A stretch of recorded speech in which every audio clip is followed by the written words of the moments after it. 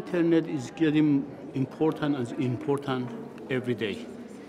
And all the people, the government and the private sectors, all is involving for the internet and how we to manage the internet for the future. So I believe that now, sooner or later, the government, with the help of the others, we should make a decision for the future of the internet. And I believe that the internet is a threat and opportunity for every families, every countries.